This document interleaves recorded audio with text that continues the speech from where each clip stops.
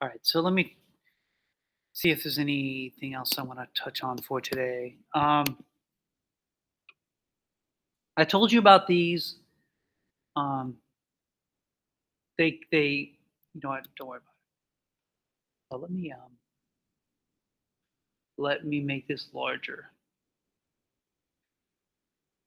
Can you guys see the PowerPoint? I want to make sure I've got it up here at least. I don't see anything right now. Oh yeah, my fault.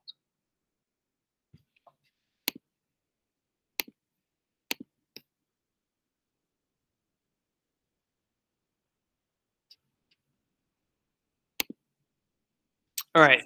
I can see it now.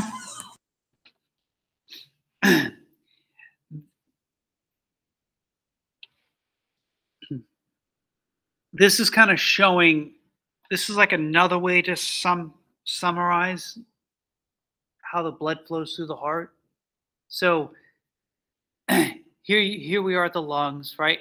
And deoxygenated blood goes into the lungs, and oxygenated blood comes out of the lungs. I guess that's a good way to understand it. And then that blood is going to go back into the left side of the heart. So through the pulmonary veins into the left atrium, and then we just follow it through. Left atrium, through the mitral valve. They're calling it bicuspid here. Fine. Mitral valve, left ventricle, out the aortic valve. And then that thing that loops up, that's the aorta. And that's going to all the arteries and capillaries in your body. And that's what that's showing you down here. For right now, forget about this. All the veins are all coming back into either the inferior or superior vena cava.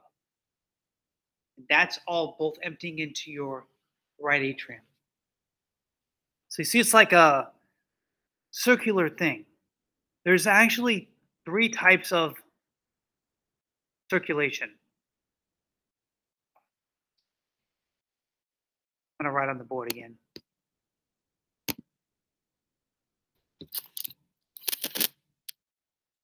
Okay. So there's actually 3 types of circulation. The first one, this is pretty easy. It's pulmonary.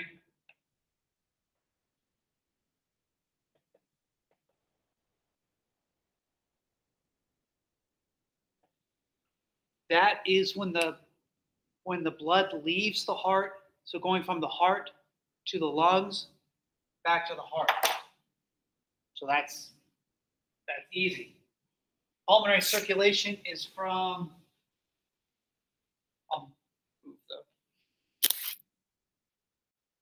pulmonary circulation is from the lungs to the heart.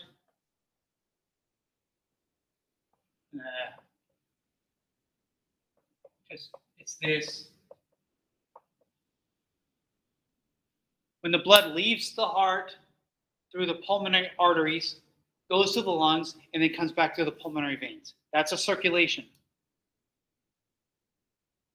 Right? So it's heart through the pulmonary arteries, and then back to the heart through the pulmonary veins. So that's one cycle that is made. So pulmonary circulation. We also have systemic, when the blood goes to the whole body and back. So there's systemic circulation. And that's going from the heart to tissues or cells. I'll write tissues, but I mean cells. And then back to the heart.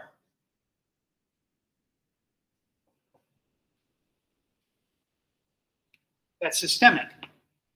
So when blood leaves the heart, it is going through the aorta.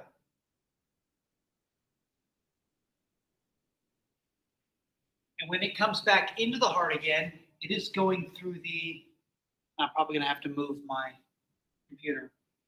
It's going through one of the two vena cava.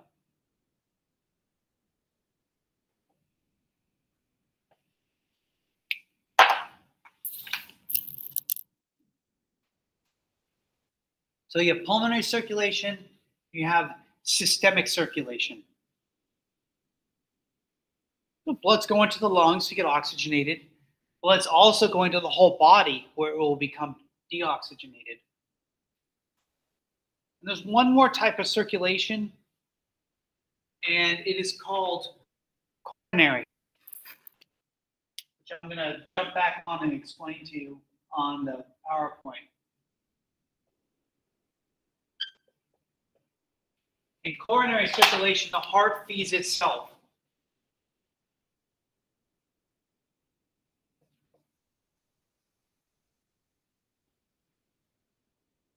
Because the myocardium needs its own oxygen supply. And this is probably the last thing I'm going to talk to you about today. Could you shift the computer the screen just a little bit? There we go.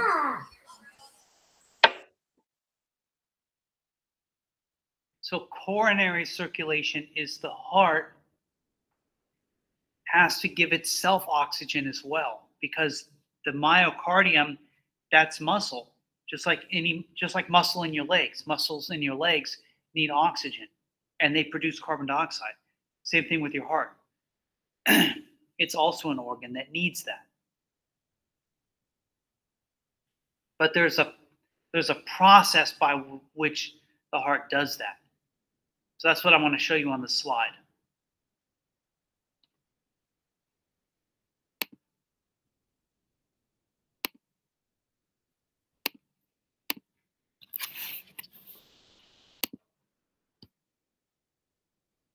So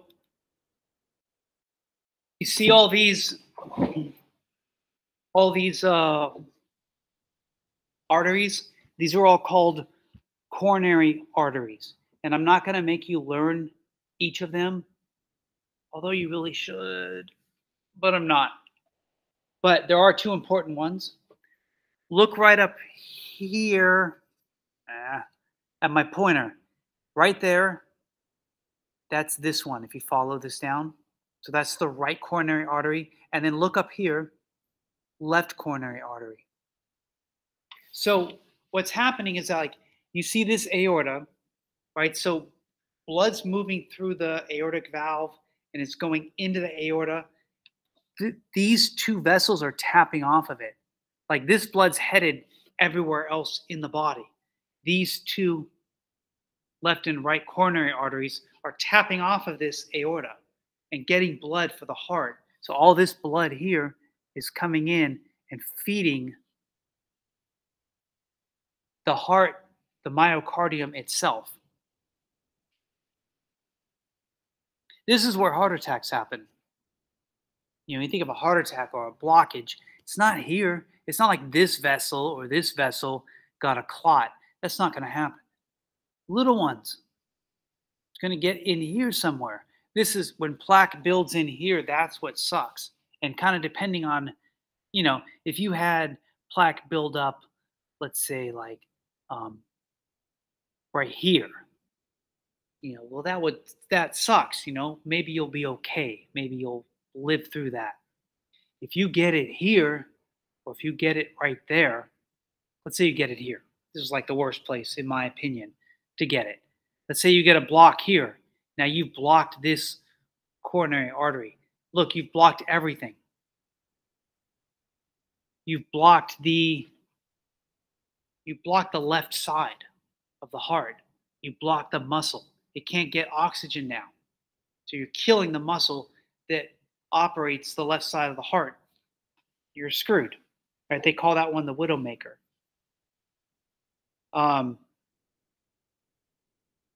But, you know, it just depends on where the blockage is. But that's where these things happen. So anyway, this is the heart feeding itself. Coronary arteries. And then next to it, It's like if we look at the heart, well, you can't even really see it. You can't see the coronary veins, but there's coronary veins on the heart too, next to them. So here's all the coronary veins, and they're all bringing the deoxygenated blood back to the right atrium. So if you follow all this around, there's like let's say right here, we follow this, it's going to loop behind the heart, and now it's going to like kind of come inside the heart. And there's this thing called the coronary sinus. It's a little hole that's inside the it's inside the right atrium.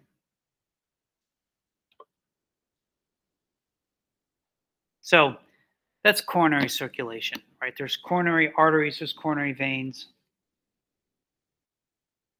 That's what a real heart looks like. You know, you can't make out the colors. All right. But that's all I want to do today. But what I want from you, from all y'all, is I want you to be able to have an understanding of the heart before I move into physiology, because I'm jumping right into physiology on Wednesday. And I want you to know how blood flows through the heart, and I want you to know about the 4 chambers and the 4 valves, and where's blood coming from. So if I were to say left atrium, you should know where the blood was before that. Like, where did it come from? And what was the vessel? What was the blood vessel that goes into the left atrium? So you should be able to say pulmonary veins. That's oxygenated blood from the lungs. Right, so I want you to have a good idea of that. Quiz. I guess I wanted to put heart because I put some videos on there. Like I put an introduction video.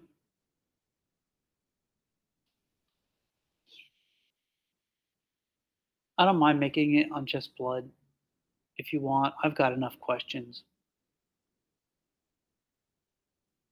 I think I've got a question on. I'm going to open my chat here.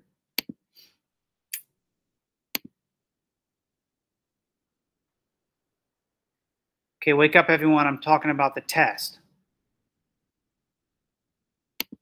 I'm listening.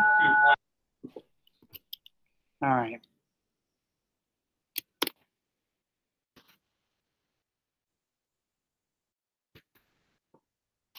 What happens to red blood cells when they die? I want you to know how long they live, where are they made, what happens to the parts, the iron part. Explain it. Explain what happens to the iron, what happens to the pigment. That was like a lot of words that you had to learn, that you do have to learn and spell. What happens to the globin?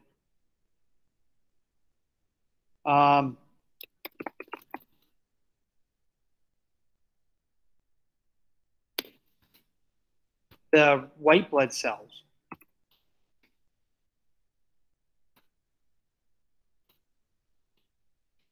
For the 5 white blood cells, what would a different elevated one mean? Leukopenia, leukocytosis.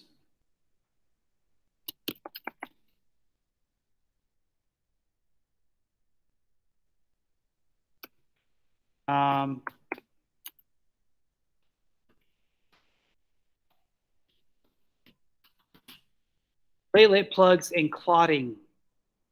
Platelet plugs, when you talk about platelet plugs, make sure you discuss the chemicals, ADH, thromboxane A2, serotonin. What roles do they contribute in forming a platelet plug? Just explain it in your words, like, something about how the platelets are going to change their behavior and make like a different shape that grabs onto other platelets. They become sticky. I don't care about platelet release reaction or whatever I had on that slide. Just explain it and then talk about clots. So for clots, you had 2 different conversions.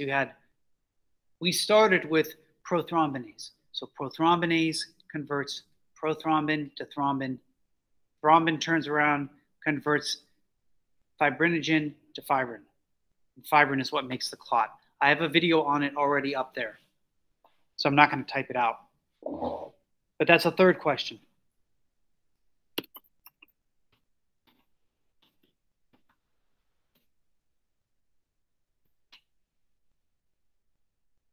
What's hemolytic disease of the newborn? Like a narrative, like write it out. Like, what is it? Explain to me what it is. Don't just draw negative, positive with a picture of a baby or something. Like, tell me, write it out what it is, so I could like read about it. Well, that's only 4.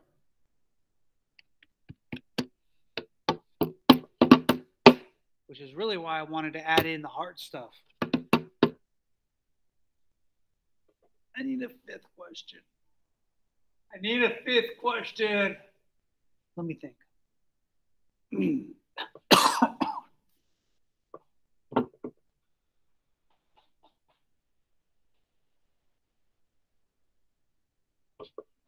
Oh no.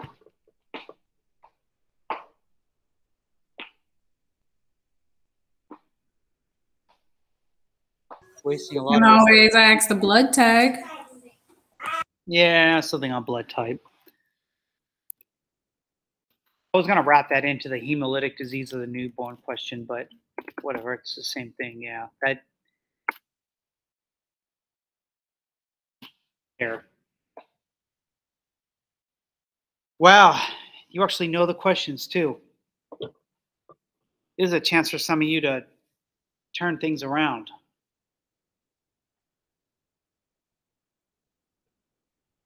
You're not some of you. I'm talking to some of you here. I'm not talking to most of you.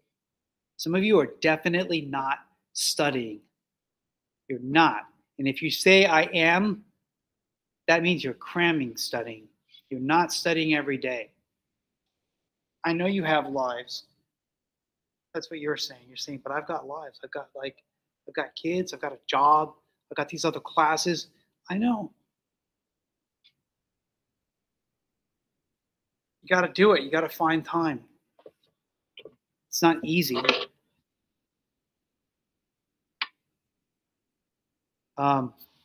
Study. Study, study, study, study, study. You see me watching your ass the whole class, so you don't have an opportunity to cheat. Study it and learn it.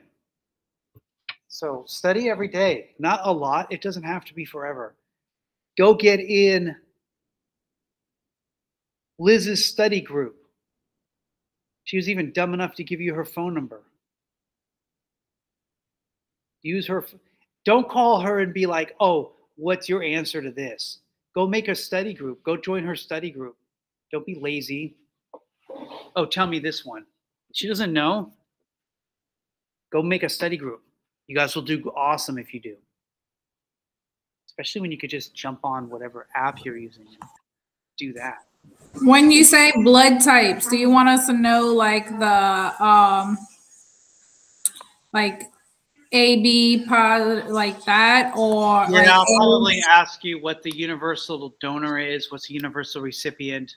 I mean, I don't really know how I can ask. That'll be a really easy. You'll be able to answer that with like just a couple words. You know? Okay, I didn't know if you wanted that or the 2 different types of blood. I only put it in because I couldn't think of a 5th thing, and you gave me a good idea, so I was like, oh, universal donor, universal recipient. I just wanted to make it 5.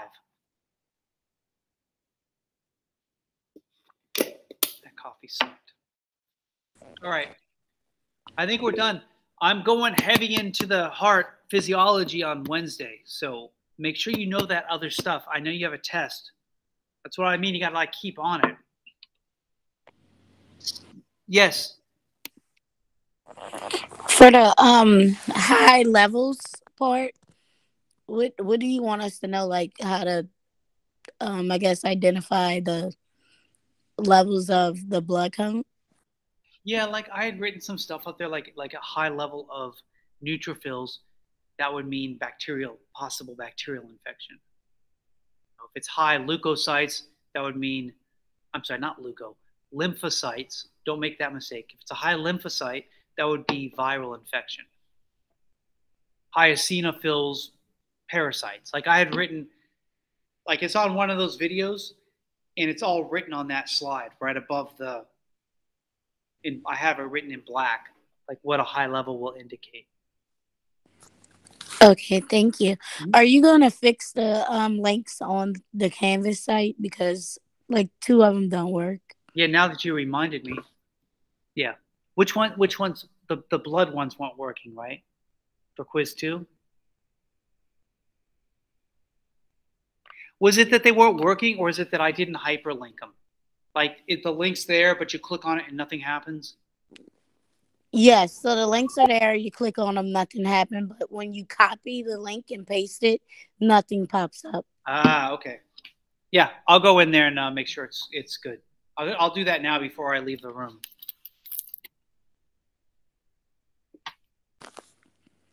All right, guys, I'm done. If you don't have any other questions, I'm going to stop presenting. Not even recording. Stop recording.